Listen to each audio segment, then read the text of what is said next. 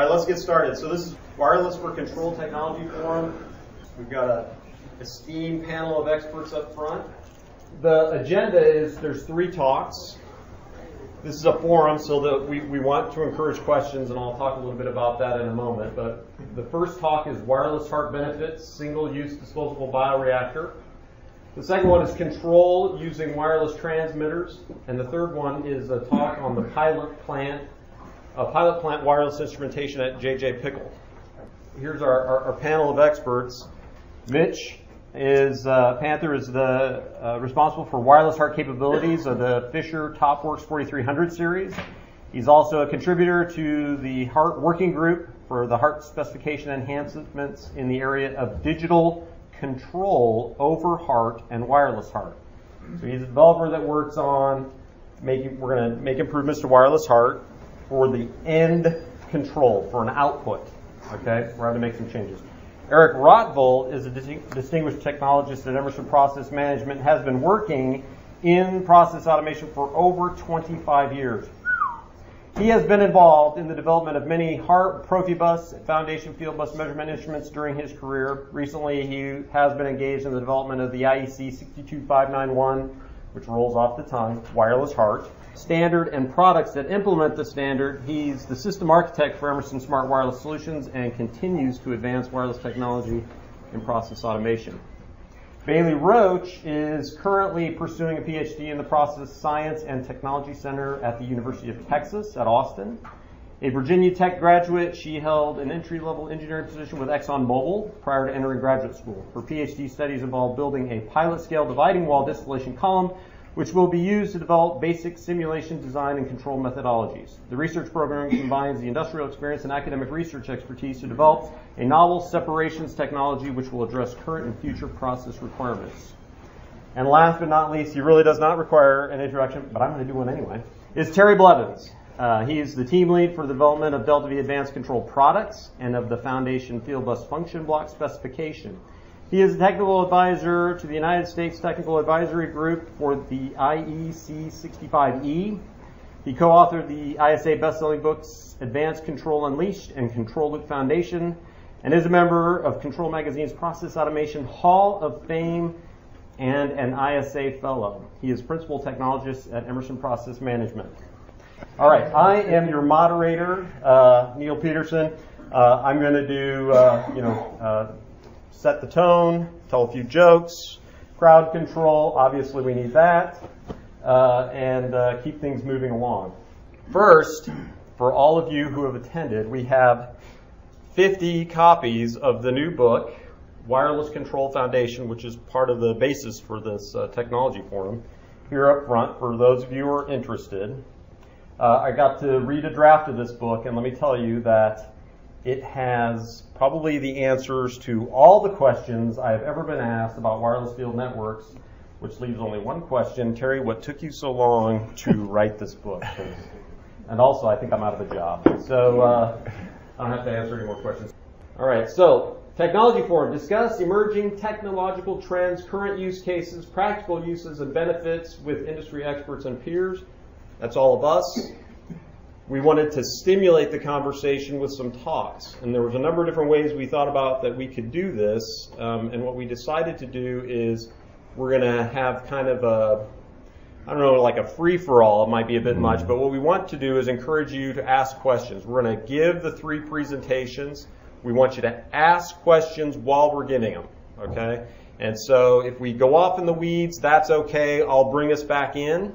And we'll continue the presentation. If someone, if we get a little off track, we'll try to rail it in. But the idea is that we're stimulating conversation. We want to hear from you. If you have an opinion, we want you to express it. If you got a question, we want you to give it. So this is an exchange of information between everyone.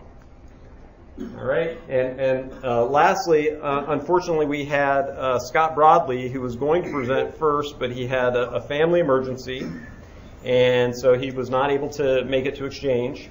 And so Terry is going to present his topic. He's very familiar with it. We didn't have time to switch out topics. It was, a last-minute emergency, and so he'll present it, and we'll do our best to answer as many questions as we can on that topic. All right, and with that, I'll turn it over to Terry. Thank you. Yeah, it's great to see this attendance here, to see the interest in wireless control. I really regret the fact that Scott couldn't be here. His father fell, and he has some medical things that he had to do with his father. But, Broadley-James has had really an important role in terms of wireless control. They're the first manufacturer who implemented wireless control with PID and Rosemount WirelessHART devices on a process of commercial scale. So this work was actually done back in 2009 when the first devices were becoming available. So they sort of cut the ground in terms of proving and showing what could be done in that area. Those of you who aren't maybe familiar with Broadley-James, they're a leading manufacturer of bioreactors that are used in the pharmaceutical industry. They sell with the bioreactor a control system called BioNet that is based upon Delta V. They also apply this BioNet technology to a disposable bioreactor that's of commercial scale. So when we suggested to Scott Broadley that there was this opportunity to field trial wireless control to get a feel for its potential in his industry, he offered control of one of these disposable bioreactors as the target platform that we'll be putting this on.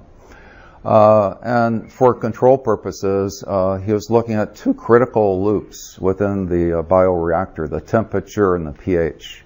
You know, you have a million cells growing in this bioreactor, and if the pH or temperature are off by very much, you really impact what is happening. So he picked some good applications there. The purpose of the field trial that we did with them was not only to prove the viability of the control and to show that that could be done well on such a sensitive application as this, but also to explore the different communication capabilities you have with WirelessHART. You have something called windowed communications, and you can also have periodic update. And so we wanted to try both. The pH transmitter that Rosemount makes supports both, and so we used it for the windowed communication, and we used periodic for the temperature and also for the pressure. This is a picture of the actual installation at Broadley-James. So they instrumented it then with the Rosemount devices. The BioNet interface is customized to meet the requirements of the pharmaceutical industry. So, but behind the scene is Delta V. Now, you think back to 2009, you didn't have PIDPlus in the Delta V PID as an option. But the thing is, you can actually create a link composite that you can just add right into your module, and essentially converts then your PID to PIDPlus. And so that's what we did in this case. In terms of performance and behavior, it's identical to what you would have if you had a version 11 or version 12 with native PIDPlus in it. So we used that sort of a close-up of the pH transmitter. This shows one of the runs. So they actually did batch runs using 1 million cells and the medium that you normally would use in the bioreactor. So it's very much like an industrial application. And ran the batches. You can see the temperature control here. If you look at the scale over on the left-hand side, you see that it's extremely precise temperature control that was provided. And this was then using the wireless temperature transmitter and PIDPlus. For pH, again, you look at the scale over on the left-hand side, extremely precise pH control is required in this kind of an application.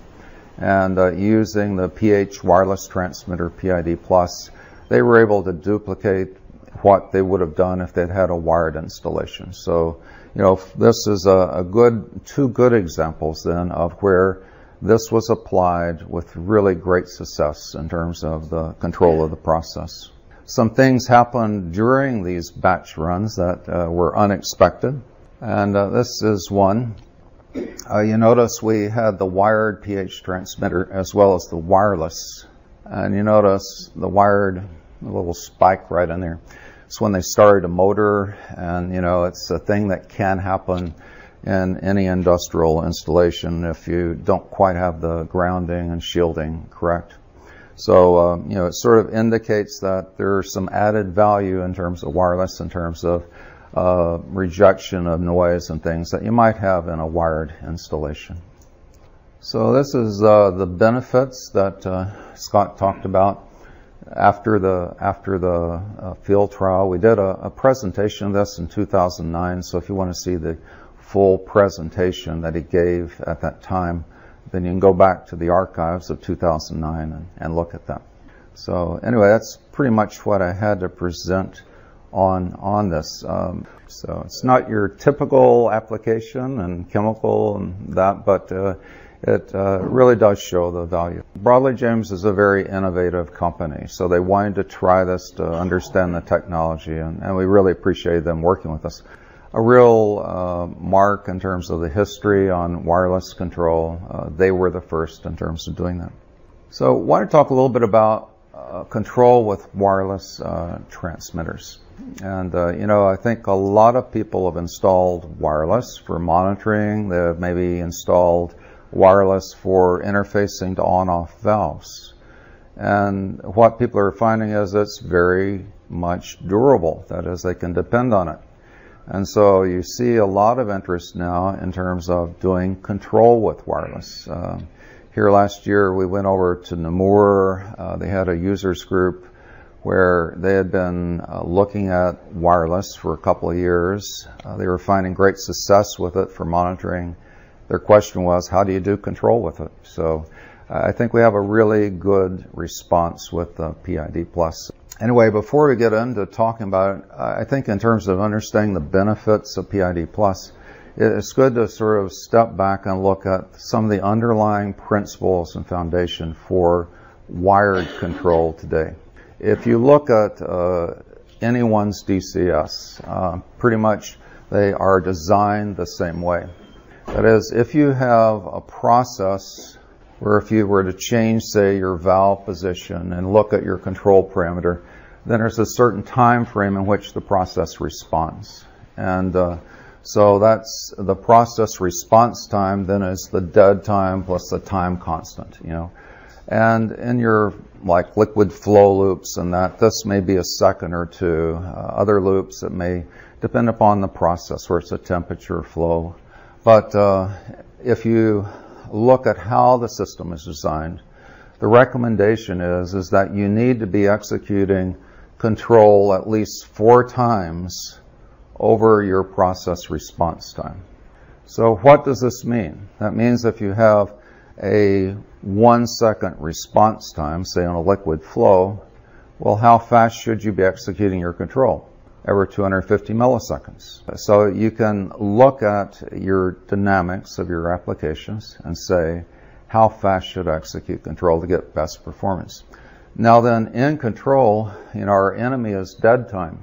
And so to eliminate any dead time due to sampling, what often happens in most DCSs is that the I/O is sampled very quickly.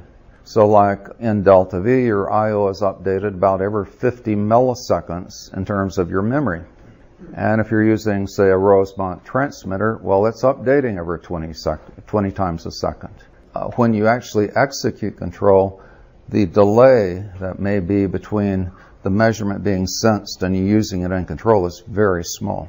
Now then, if you look at that design then, and you then reflect on what you can do with wireless, if you want a 5 to 7 year battery life, then what you're really talking about is an 8 or maybe a 16-second update. That's just the fact of life.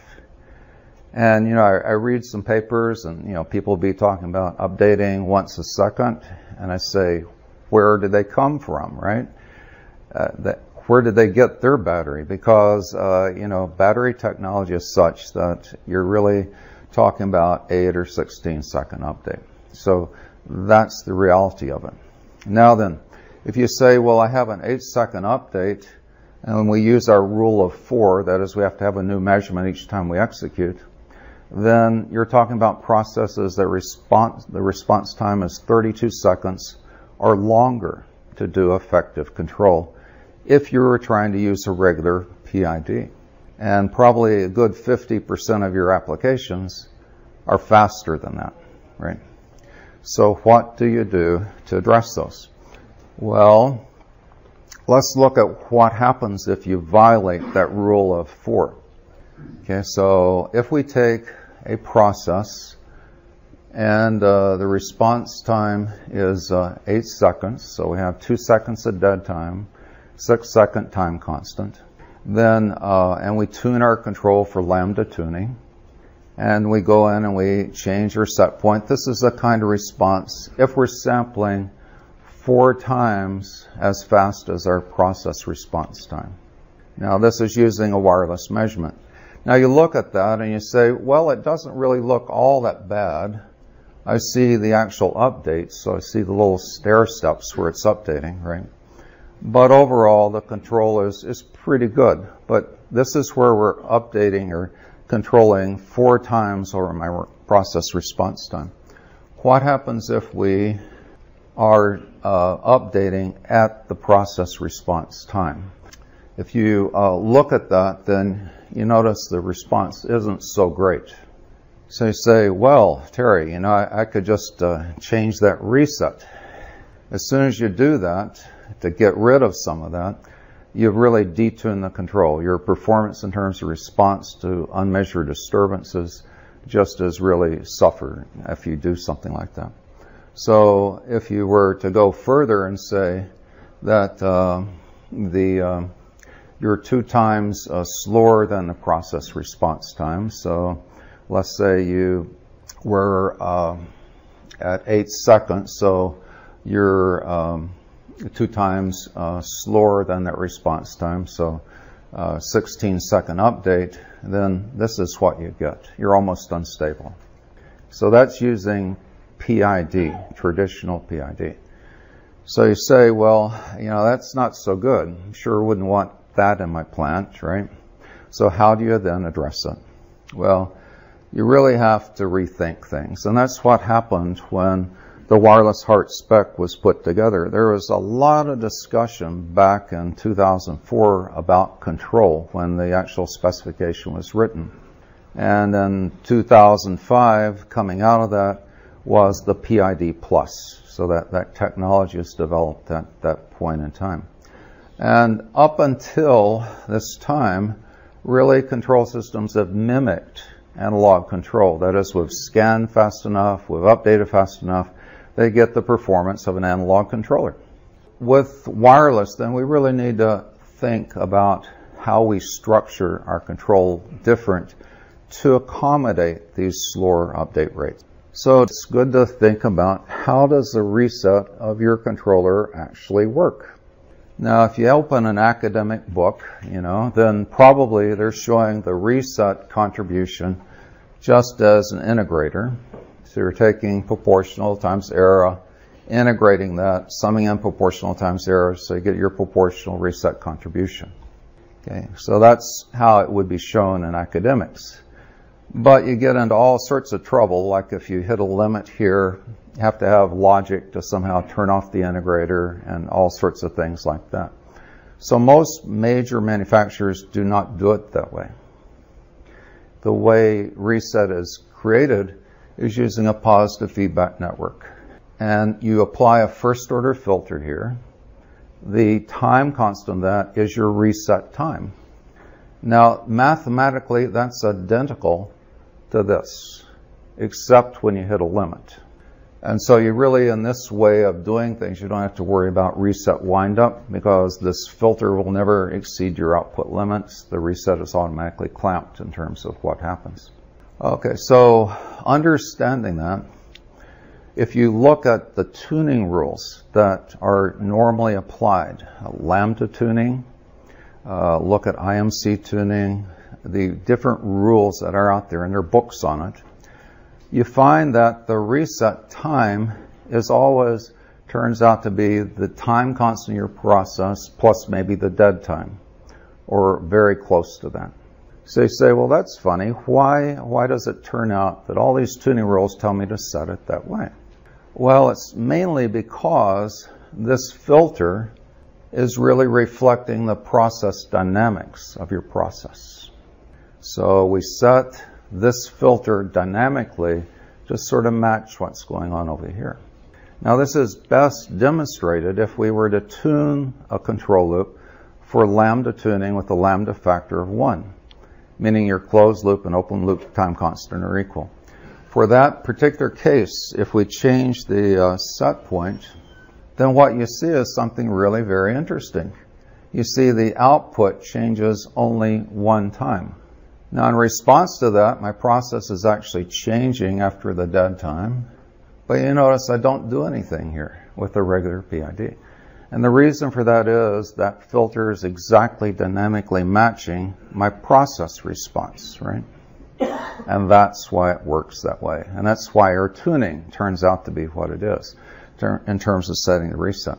So you say, well, what if I don't have a new measurement update? What do I do? Well, it turns out that if this is reflecting what happens in your process, then when you change your output, the process is going to continue to respond irregardless of where you're communicating it, right? So the rationalization is that filter should continue, and therefore it's reflecting what's happening here. But we break the positive feedback network and only apply the output when we have a new measurement. Okay, so that's the change that occurs. On the derivative part, if you're normally on a derivative ever execution, you're looking at the change in value. But if you're using wireless, you could be having a constant value for 8 seconds and then suddenly a big step change, and a derivative of step change is a big spike. So that's not any good. So you then have to take the derivative over the time frame between measurement updates. And then you don't have these spikes on update. So that's the change. Now, if you then apply PIDPlus, in this case, we had a windowed communication, communication refresh at 10 seconds, 1%. So it had to change at least 1%. And on a set point change, you notice comparing PIDPlus with wireless to PID with wired, you notice that on a set point change, the response, the valve change, is very close to each other. On a unmeasured load disturbance, where we get a deviation from set point, you notice both respond very closely. The interesting thing is that when you get an update, you notice it exactly matches where you would have been if you'd had a wired measurement.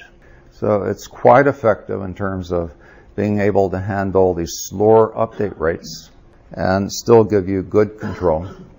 The interesting thing is with PIDPlus, the tuning is independent of how often you're updating. You only set the tuning based upon the process gain and dead time and time constant. Set the tuning, don't worry about how often you're updating, and it does great. Now, we had the question about what happens if I have a failure, that is, I lose communication, and that doesn't happen very often. You know, with WirelessHART, you get really great reports in terms of reliability. But if, for instance, you know, management asks, well, what happens if I lose it? Well, if you were to use a PID, let's say you had a slow process and you said, well, I can observe the rule of 4 to 1. I'll just use PID with my wireless measurement. What would happen if you happen to lose the measurement? With PID, you get something like that. The reset doesn't have the knowledge to know that. It just keeps right on grinding on, right? But if you have PIDPlus and you lose the measurement, it's not going to be doing anything until it gets another new measurement, right? And so the behavior is very nice under that condition. That would be for a communication loss, both for the case of PID and PIDPlus. So we have an apples-apples comparison here. If you had an unmeasured disturbance and midway through it you lost communication, again, really poor performance for the PID, but with PIDPlus you do pretty well. Okay, any questions on the PIDPlus and how it works? Okay, hopefully that clarifies in your mind. On the number of communications a couple slides back. Oh, okay. Yeah, let's touch on that. Yeah, thank you. Yeah. Here, this is sort of important in terms of, like, if you look at the integral of absolute error and you compare it, you find that with wireless, you're not quite as good as if you were wired, right? But the important thing here is that with wired, you use 692 new measurements. With wireless, it only required 25 over that entire time to do equivalent control. So, if you look at then power requirements and other things, huge difference here. And with PIDPlus, you can handle the slower update and do a great job on control. Okay, in terms of implementation, in Delta V, you just go to the FRSI PID option, check PIDPlus, and you're off and going. That's it. But there are a couple of things in addition to that you need to pay attention to. One is that you don't want to use filtering in your control path. If you need filtering, adjust the dampening at your transmitter. And the reason for that is that the PIDPlus senses it has a new measurement by seeing the value change in like the 6th decimal place. Now then, if you were to put filtering in here, you might get a new measurement, but then every time you execute it on control, you'd think you had a new measurement because the filtered value continues to change, right? So it would really destroy what PID is trying to do. So it can't use filtering. The HART specification says that the timestamp is always communicated with the value, but at least in the current implementation, Delta V, we don't use the timestamp to detect new value. We actually look at change in value to do that. Ramification is don't use filtering in the block. And actually, from a standpoint of aliasing and other things, that's where you need to apply it anyway, at the source, right? Because you're sampling at a slower rate, and to prevent aliasing, you need to get it out at the source there.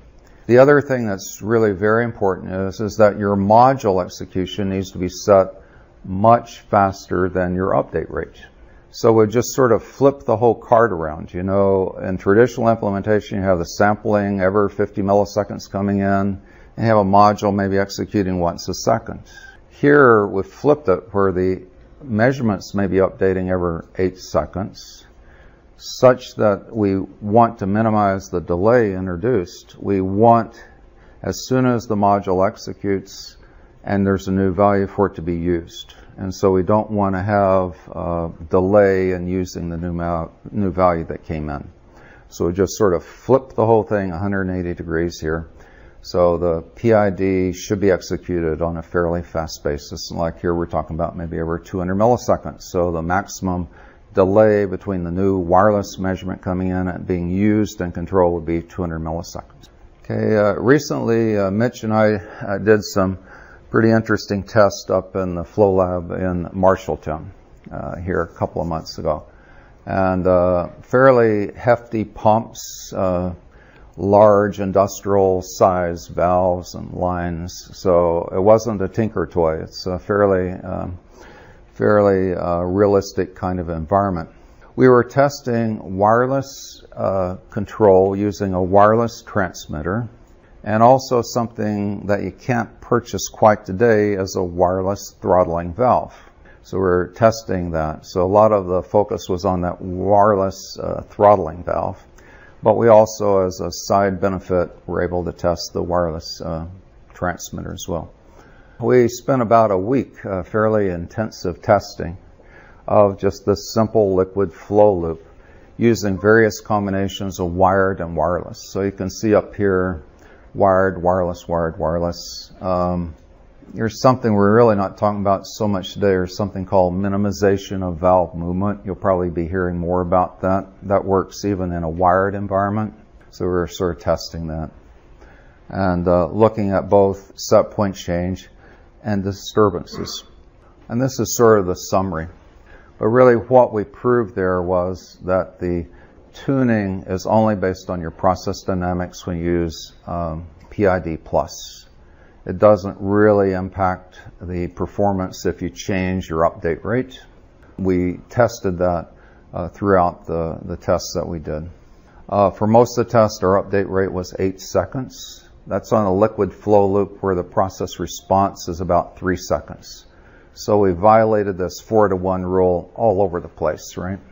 We tuned the PID for wired input, wired output using the PID on-demand tuner because we didn't want anyone to say, well, you had some expert tuning, right? We just used whatever it gave. That's what we used. And we used that tuning for wired as well as wireless. We never changed the tuning throughout the test. Anyway, so this was with the wired input, wired output. And you notice there are some gyrations going on in here. The tank and other things were really introducing some interesting dynamics in terms of this flow loop here. It wasn't as straightforward as it might look in that picture. But this was for wired input, wired output, the kind of performance you saw there. We could introduce an unmeasured disturbance. We had a load valve downstream of our control valve. So we could be changing that to cause an unmeasured disturbance in our process control of the flow.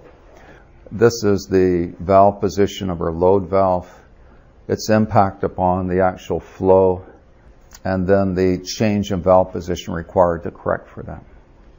Until you get a new measurement update, you can't respond to an unmeasured disturbance. And therefore, we don't really recommend you use it on a really like a liquid flow, liquid pressure where you need to respond within a second or half a second, right? Because if you're updating every 8 seconds, you just can't catch it, right? But so many of our applications out there today, it's not that case where you have to respond within a half a second to something. And so for the vast majority, it's pretty appropriate in terms of what we're doing.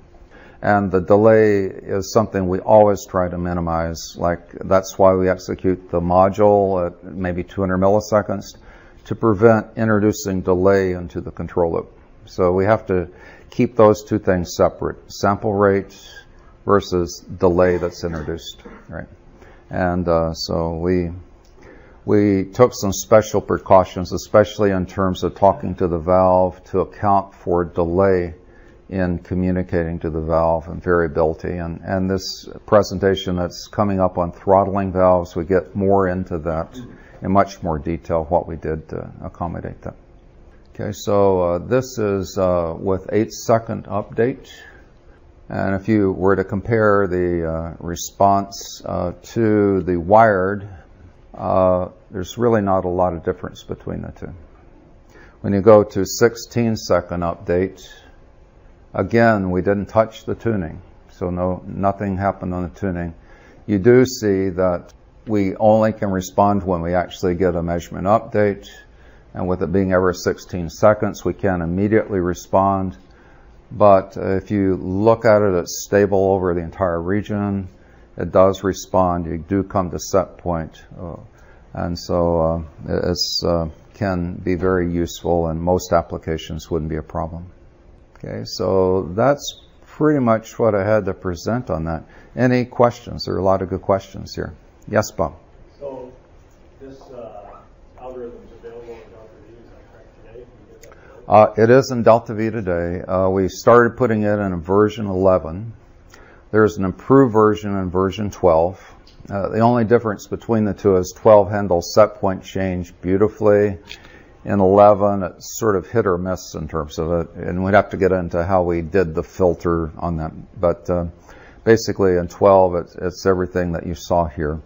If you have an older Delta V system, that composite that turns your PID into PIDPlus. I'd be glad to send you that. Just let me know. Actually, I'll probably put it out on the web here where everyone can access it. And if you have a non-Delta V system, but you're using WirelessHART devices, then there's going to be an announcement here this week that you can use this on any system if you're using WirelessHART transmitters and valves. Okay, and so we have like 3 patents on this technology, but we're giving the patent rights to the WirelessHART to the HART Foundation for use of WirelessHART technology. So we have a chapter in the book that we've written here on implementing wireless control with legacy control systems. So this actually goes through how to actually create this in a legacy control system. Pretty much any control system that supports external reset, you can implement PIDPlus on it. You could use it for wired and it behave exactly like the regular PID. You can use it with sampled analyzers. So people who have got like lab entry are using it to enter in their data as the PV of it. When they get a change, it makes the change. Otherwise, it's not making changes. And so you can use it with sampled analysis as well. That filter, its value is not being used in the positive feedback network until you get a new measurement, and then it's only applied at that time. Yeah, there's this technique that we're in a lot of control systems out there to handle sampled analyzers, where you sort of froze the reset until you got a new measurement, turned it on for a period of time, and this kind of thing. Those kinds of implementations are really fraught with problems. You then have to worry about how often you're sampling and that kind of thing. But here, you just tune it like you would normally, based on the process dynamics. Don't worry about how often it's updating, and it behaves quite well.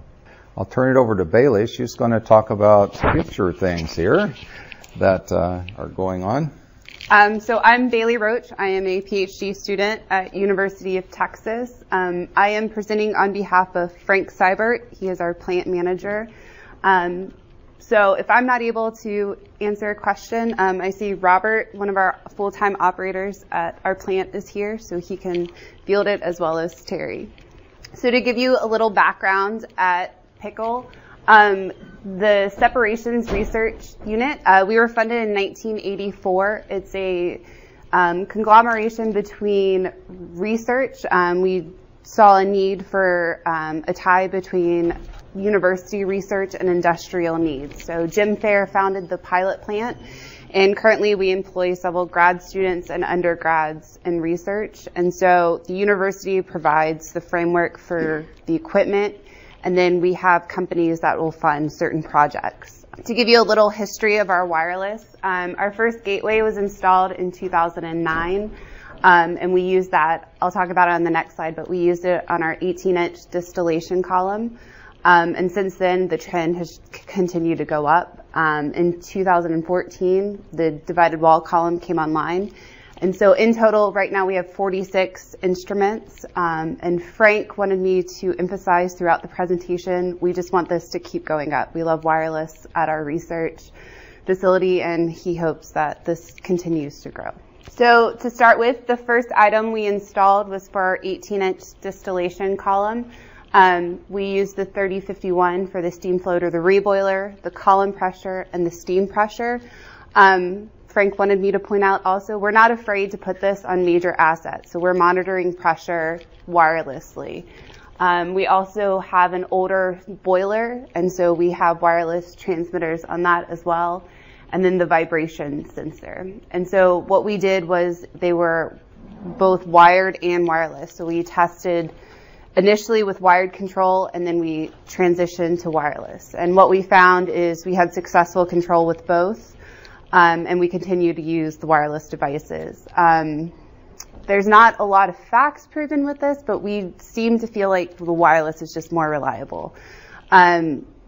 We had a couple of tests to go. One of the wired transmitters went out, and we seamlessly switched to wireless. So it's fantastic, especially With an older steam boiler, it's over 30 years old, and with it going out, we're kind of without any steam. So we definitely need to monitor that.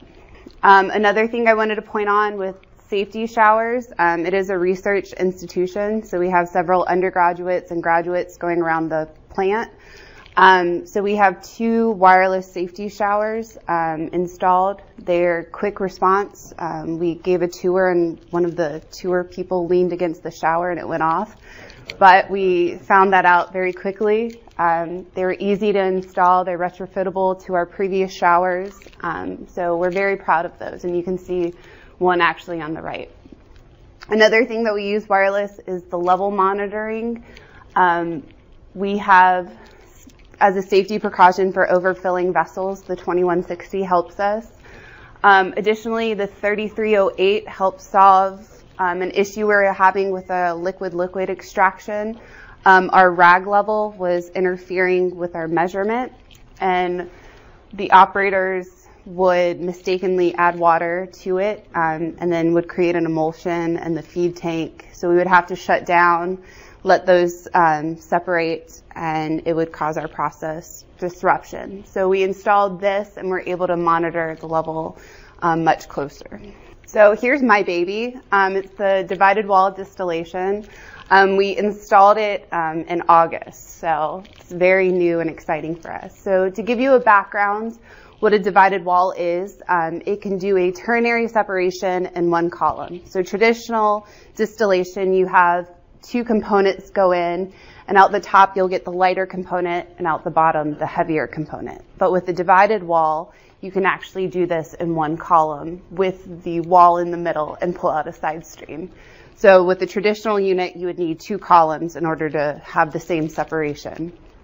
And so for our pilot column, it's 6 inches and approximately 28 stages. So you may ask, why would a divided wall distillation?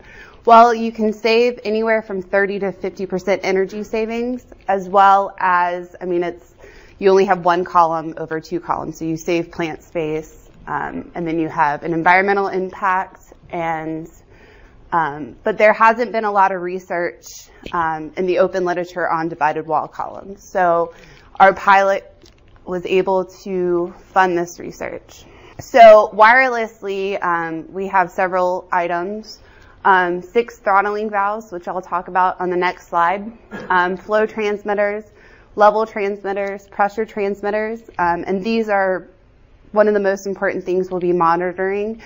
We have a pressure transmitter across just the wall of the column, and then as well as for the overall column. For a divided wall, you want to keep the pressure, the DP, as low as possible. And then we have 8 TMXs. So in total, we have 32 transmitter available. I think as of last week, we had 30, so we only have 2 open spots. If we were to have to wire all of these, we still would be running conduit. And then we'll have 1 wireless steam trap. So to give you a general flow diagram of our process, we have the feed going in through a feed heater. And so you have the light key coming out the top, and then this is a continuous process, so the products will actually go back to the feed tank. So you have the A product that's recirculating back to the feed tank, and then the condenser sending liquid back. And then the same with the bottom, you'll have the reboiler with the heavy product going back to the feed tank and then back. But one thing to note, with wireless control over traditional distillation, you have additional degrees of freedom. So one of those is the liquid split at the top of the wall. So from control papers, this is the most critical area for a divided wall. So for us with a 6-inch column, it's very difficult inside the column to control that split, because you don't want 50-50 down the column. You actually want to physically control how much goes to each side. So what we're doing is we have a total trap tray inside the column. We're going to pull all of the liquid out, put in a vessel, through a pump, have a heat exchanger so we can heat it up to the same temperature of what we're pulling out the column, and then control that split with 2 control valves. And then for the side stream product, it's the same idea. We're going to have a total trap tray here, pull it into a vessel, and then the same way. And then instead of it going back to the column, one will go back to the feed tank. So the item circled in red will actually be wireless abled control. So 2 of those are steam, and then 4 of those would be actual. For our first test, it'll be hydrocarbon. So they'll be controlling the hydrocarbon back to the column. So we will have the ability to switch between wired and wireless. Unfortunately, as in research, we do not have data yet for the control analysis. We've had a bit of delays, but here's my shameless plug for next year. Look for data then, hopefully. As well as if you want to know more about the MPC control, we have another session. But the wireless will be used in very critical loops for the divided wall column. Some of the additional devices that we have, the steam trap monitor. We're still in the process of testing the capabilities, but Robert, when he installed this, said it was one of the easiest installations he's done. It took him less than 30 minutes, and we'll test that, and we can show you the results next year. The majority of our pilot plant temperatures are now wireless. It's an older unit, about 30 years old for our pilot plant. We're restricted with space. We're continually changing what we'll be testing, so we're limited on how much conduit we can run. And so this has been a major saver to us. So some of the benefits we've had, like I've said, for installation, the upfront cost is slightly more, but in the long run, I mean, it saved us so much money. And so, like Frank said, we love wireless. Very cost effective for us, much quicker, rapid installation. We're a lean unit. We have 4 full-time staff at the SRP, and so we just, with wireless, it's able to go much quicker, and we won't have as many delays. We find it very reliable for us. Some of the learnings that we've had from wireless, the issues that have occurred were regardless of wired or wireless, so we haven't experienced any major hurdles. One thing to note for some of the naming conventions, even if you name it, it'll still appear as AO1, AO2, so you just need to be cognizant of which input or output you have hooked up. And then tests will be conducted to compare the control with the different update rates. And then we'll be using the Delta V predict to use the composition control based on our wireless temperature measurements. So for our column, our actual column, we have 19 temperature transmitters on it, and so we'll be using this to see which ones we'll actually use to control off of. I have one question I just realized. Mitch, can you tell everyone what's the difference between a wireless and a wired valve? Like, what are we working on with this wireless valve? We did not talk about that at all, and I think we need to explain that. Okay, yeah. So as Bailee and Terry hinted at in the presentations, the reason we did some testing at Marshalltown earlier, and what will be going on at UT, is we're trying to get stuff in the Heart Foundation to do wireless control with a a throttling valve. So the purpose of the test was to test out some theories of how are we going to do this wirelessly and get that in the spec. But first off, we got to make sure what we propose in the spec will work.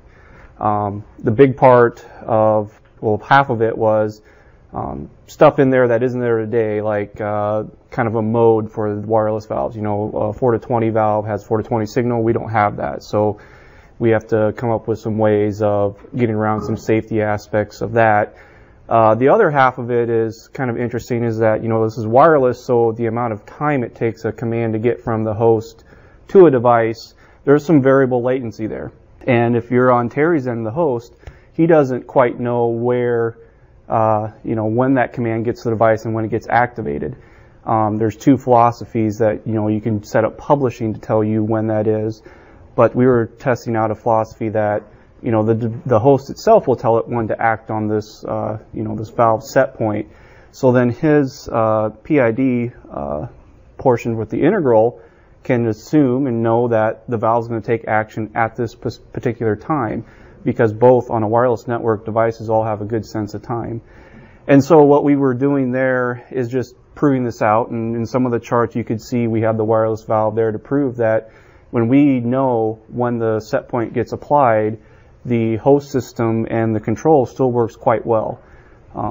Terry was, I would say, very pleased with it, and I was too, because it seemed to work pretty well, and we're about 90% there. We're going to be doing more testing with that in the future when we get everything in place to do basically what would be in the future. A little note, it's not a wireless DVC. What we did was we actually retrofitted a 4300 device to output a 4 to 20 signal, and that's what's going to be used in the field today. So the communication is going through wireless, but we're using a standard DVC so that in the testing at UT and in the lab we could really quickly switch between one and the other. We take the factor of the actual device, the DVC, moving the valve out of the equation and just focus solely on the communication path differences. When the command gets sent to the device today, it could take some amount of time to get there. You don't know exactly when, and because of the way wireless is, you might have retries in there of getting that path down there. So there has to be some way of the host system and the valve controller to know either when to apply this new set point, or to tell the host system when it got its command and it did take action. Now the route we went with was to have the host system tell it when to apply this valve set point. One of the big benefits I believe in that is that there's no user configuration in that setup. You don't have to have the user set up the device to publish correctly, a valve position set point and get it to publish in the correct report by exception or get those rates. It's all inherent in the command, so the user doesn't do anything. So that's what we were trying to do as far as putting a timestamp on the command so that the valve controller gets this command in and it says, well, it's T equals 4. And, the Delta V PID said, apply the set point at T equals 6. And so we'll accept that command and we'll wait till T equals 6, and that's when we apply the set point. On the upstream and the host, they're knowing that we're applying this at T equals 6, and so their integral can take that into effect. And as is seen in the presentation, your control doesn't go unstable for that. Yeah, that way both ends are lined up, because that latency is going to vary every single time. And if you want to get precise, good control, you have to know on both ends. And the benefit of WirelessHART is everybody on that mesh network, just by the nature of being on a time hopping network, they all know what time it is.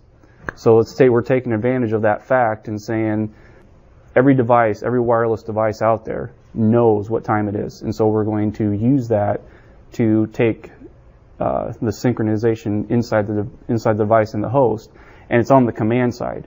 That's what I really like, is that there's no, in the theory, the user could totally mess up the publishing setup. You basically not even publish anything, and the control will still work, because it's the command that's coming in there, not the publishing. So it's all on it's on the device and the host end of getting this control set up properly. Yeah, because once we put it in the spec, we're stuck with it. So we want to make sure it works right from the get-go. So that was pretty much the whole point of the test. And, in the future, when we do this, basically getting this downstream publishing to where we can actually send a command in a relatively guaranteed amount of time. But again, that latency is going to be there. That'll be the final piece of the puzzle that'll make it so that we can do, I think, pretty good control. As Terry mentioned, we're basically donating intellectual property to the foundation. The other side of this is that we're trying to standardize the way, from a HART specification perspective, that any control system can actually apply that intellectual property and have it work across anybody's devices, valves, whatever the case may be. So that's the next step. The IP goes to the foundation, and we're right now working on standardizing the way those interactions occur with the timestamps and all that kind of stuff, so that this can be a reality for anybody to implement. There's also some other kind of neat little side effects of how we're doing this. We turned a 4300 into a 4 to 20 output device. There's actually one on the trade show that we're not telling anybody's there, but I guess I just let that slip. Yeah.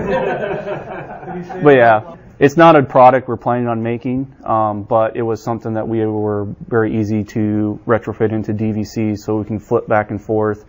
I developed the firmware for it so I can edit the firmware really quick and on the fly while we're doing this testing. Yeah, that's what we basically did, W to I. They will be on the trade show, on the technology show floor for more questions.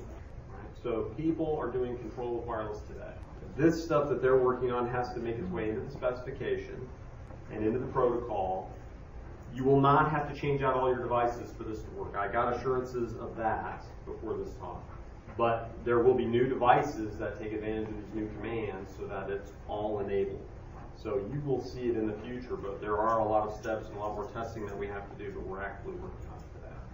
We don't know all the ways we're going to apply all this. We're just figuring out how to do it because it's cool.